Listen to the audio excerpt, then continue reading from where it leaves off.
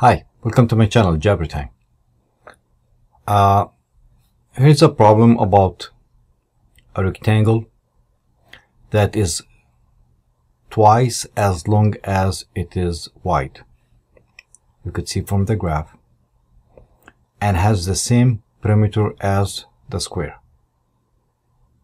Well, the square has equal sides, so I use different letter here, y, instead of x and 2x.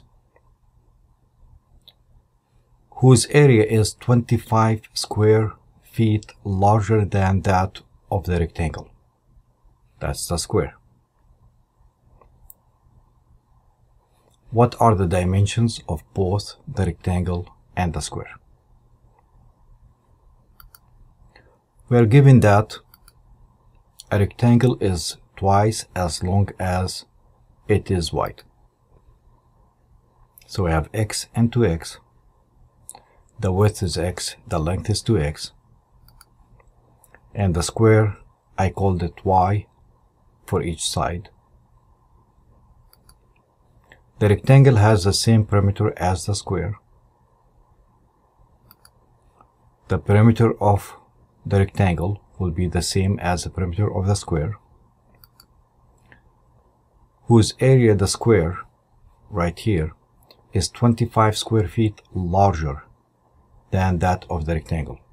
So to solve any problem like this one, a good start would be identifying the variables that you have,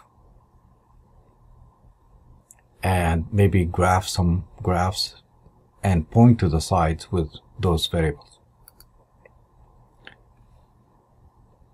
Area of the square is 25 more or larger than the area of the rectangle. That's my other equation. So I have two equations, mathematically two equations with two variables. The variables are x and y. Now, here's the first, the graphs from the first slide, and the perimeter of the rectangle will be x plus 2x plus x plus 2x. The perimeter of the rectangle will be 6x if you add them up, like terms.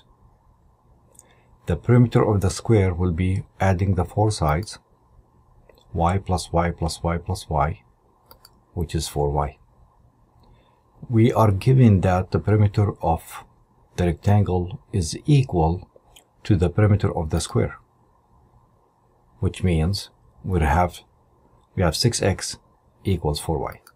That's my first equation. Divide by 2 to simplify, because 6x and 4y, they both divide by 2.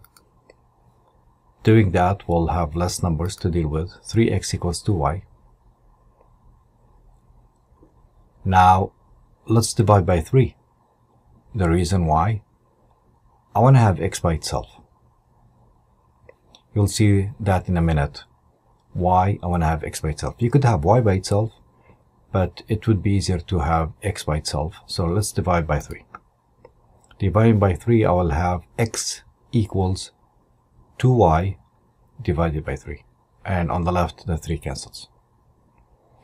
That's something to keep in mind. That's why I'm boxing it, to get back to it.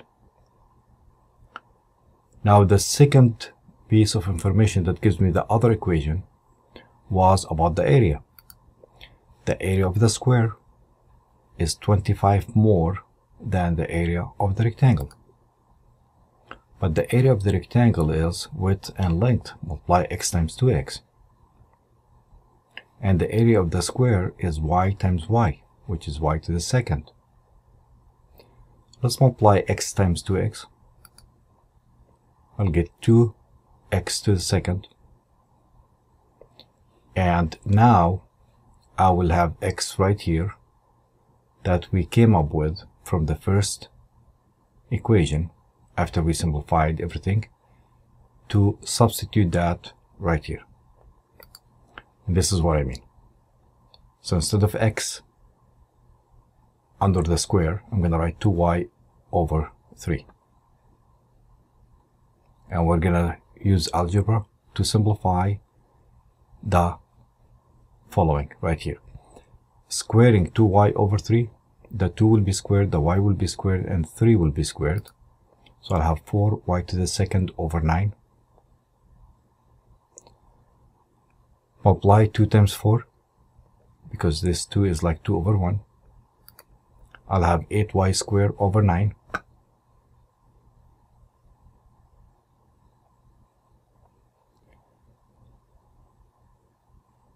Subtract 8y squared over 9 from both sides. This will be like 9 over 9, which is 1y squared. When you subtract 9 over 9 minus 8 over 9 of y squared, you'll get 1/9. So we have 1/9 y squared equals 25. Multiply both sides by 9 or by 9 over 1 to leave y squared alone. I have y squared equals 225. 25 times 9. Taking the square root, we're not going to write plus minus because y is a length of the square, of the side of the square, and that will give me 15. Now we have y and we need x, but this is exactly what we're going to be using because it states clearly what is x.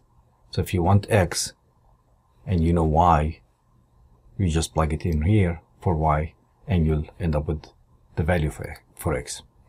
So we have x equals 2/3 y.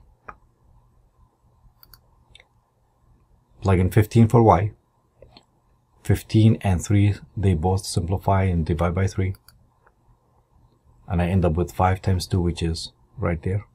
Divide by 3, 1. Divide by 3, 5.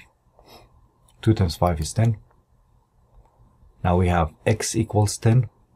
2x will be 20. And y will be 15, 15, 15, 15. Let's double check. So I have 15 here, and I have 10, and I said 20 right here, 2 times x, 2 times 10. We said the parameters are the same. The parameter right here will be 20 plus 10 plus 20 plus 10. 2 20s, that's 40, 50, 60, that's 60 total. The perimeter of the square will be 15 plus 15 plus 15 plus 15, 4 sides equal to 15 each, and that is also 60. So that's the first part. Let's look at the area. The area of the rectangle will be length times width, 20 times 10, which is 200. Finding the area of the square will be 15 times 15 or 15 square, and that's 225. But that is 25 more than 200. So the area of the square, which is 225, is 25 more than the area of the rectangle that came up to be 200. Area of the square is 225. That is 25 more than 200, which is the area of the rectangle. And that should do it. Thank you for watching, and I'll see you next one. It's about 10 minutes. I think that's fair enough for this video. Thank you for watching. Don't forget to hit the like button, subscribe to see some more, and I'll see you in the next one.